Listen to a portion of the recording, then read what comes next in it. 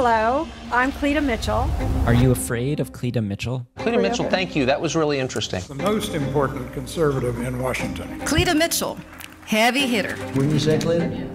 Well, maybe you should be. What we're seeing in North Carolina is that the proposed legislation puts roadblocks in the way of voters. The Republican Party depends on its legal apparatus to execute a strategy of disenfranchisement and election subversion. And Cleta Mitchell is at the heart of that. This is the story of a lawyer and a former state rep from Oklahoma who went from this I always have, and I always will, put the people first. to this. I say to people, I'm the consiglieri to the vast right-wing conspiracy. Cleta began her career in politics as a Democratic state legislator in Oklahoma. I was a Democrat, but I believe in redemption. She went on to become the go-to election attorney for Republican candidates and represented special interest groups like the National Rifle Association. A former senior NRA official recalled her as the fringe of the fringe.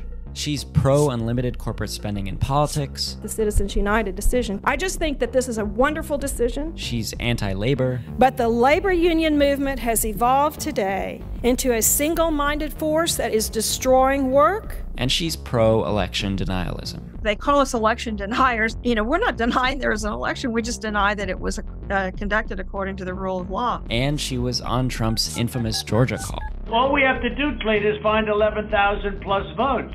After that phone call, she lost her position at a big national law firm, and she was kind of picked to head up this project, the Election Integrity Network. Leka Shupek is the state outreach director at Documented, an investigative watchdog group tracking people like Cleta Mitchell and their efforts to influence our election processes. Donald Trump had really created this upsetting, disruptive energy by promoting all these election lines. That we won this election, and we won it by a landslide. And the Election Integrity Network was really formed to sort of capture that grassroots energy and turn it to the kinds of purposes that they wanted, particularly by pushing voter suppression measures. I didn't serve in the military, and I feel like this is my military. I really do feel as though it's my patriotic duty. But the Election Integrity Network is just one part of a much larger web.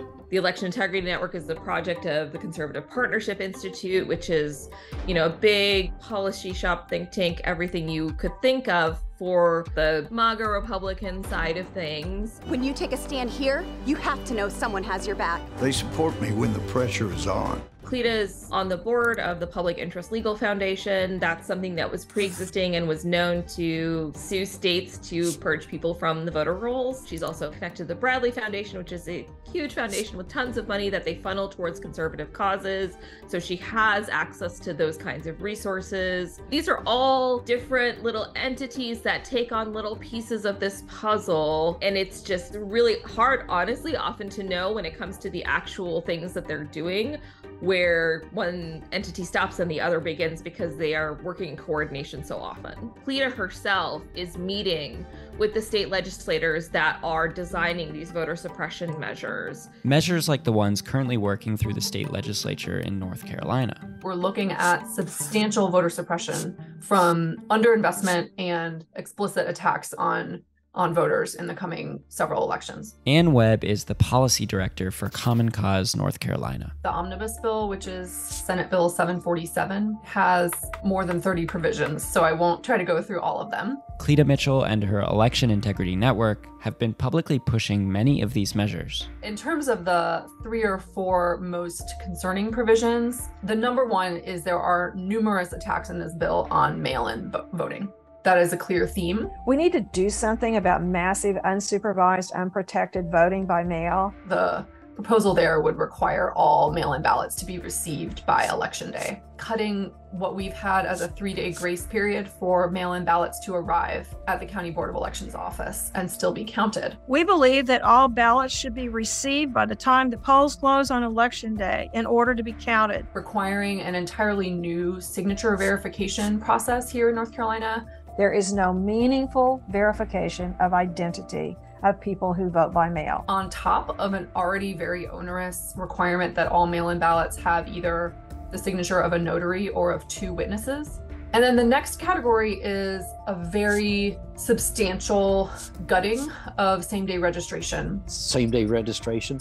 Oh, that's right. Voter registration? All the things that we don't want. The proposal at hand would make it incredibly onerous for someone to be able to cast a ballot that is counted as a traditional ballot when voting and registering on the same day. Despite meeting with North Carolina legislators, a meeting that I had with some North Carolina legislators back in May. Cleta Mitchell has publicly claimed that she had nothing to do with crafting the legislation. I don't see how you can say that she had nothing to do with it when there are these distinctive policies in there that are just really closely associated with her. And as someone who's been working in North Carolina, democracy issues for a long time, not stuff that I'd really heard as policy proposals before. Look, I've known Cleta Mitchell for 20 years or so. She is all in with the far right wing of the Republican Party. She is MAGA through and through. And what that means is that she is part of a network of lawyers who want to make it harder to vote and easier to cheat. Mark Elias is an elections attorney, often found challenging measures like the ones Cleta supports in courts across the country. He's a bit of a boogeyman for Cleta. Mark Elias and the Democrats are filing lawsuits. The most remarkable thing in a remarkable year of statements about voting was when Cleta Mitchell was caught on tape complaining that students were voting. And we need to figure out how to do that and how to combat that. You were kind of waiting for her to make some argument that what the students were doing was fraudulent. No. Her complaint is just that students are able to vote. What is this young people effort that they do? Her complaint was that colleges had put polling places on college campuses. They basically put the polling place next to the student dorms, so they just had to roll out of bed, vote, and go back to bed. We've been fighting in Montana and in Idaho and in Ohio now, and for a long time in New Hampshire, all because Republicans know they can't win if young voters and college voters in particular are able to vote. And so Cleta Mitchell is at the vanguard of a movement among Republican lawyers to use their law degrees rather than to protect democracy, to undermine democracy. But pressure campaigns on restrictive election legislation is just one way Cleta and the EIN are mobilizing their base. We're getting ready to launch a major effort nationwide to try to recruit as many people as possible to become poll workers and poll watchers. Another legislative push in North Carolina could embolden those poll observers. So House Bill 772 would completely revise the North Carolina statutes around poll observers. The folks at the NC Election Integrity Team have claimed publicly that this is their bill that they wrote. The North Carolina Election Integrity Team, or NSITE, works closely with Cleta's Election Integrity Network. A couple of the pieces that are especially concerning are allowing the poll observers to move around, including within 5 feet of where voters are voting, explicitly allowing them to record audio of conversations between voters and election workers, and to take photographs of election machines. Some of that is permitted already, but these additional, very expansive sort of rights of a poll observer go well beyond what is necessary in order for partisan observers to have sufficient perspective to make sure that the election is being carried out properly.